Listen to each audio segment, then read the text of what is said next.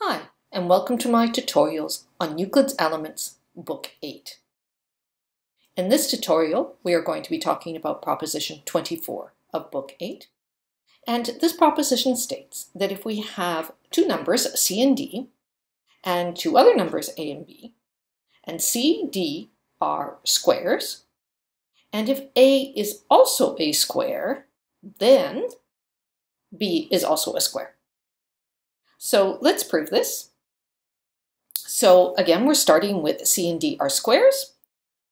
The ratio of A to B is equal to the ratio of C to D, and A is also a square.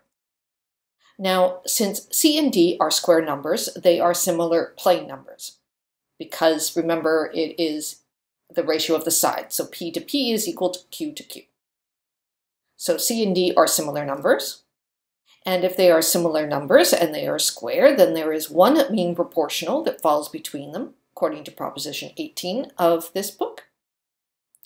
And since A to B is equal to C to D, then A to B also has one mean proportional number that falls between A and B, and that's from Proposition 8 of this book.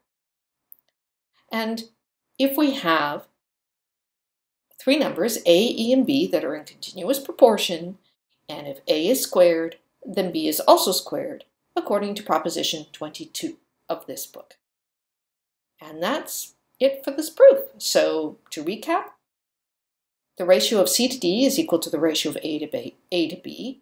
C, D, and A are all squares, thus B is also a square.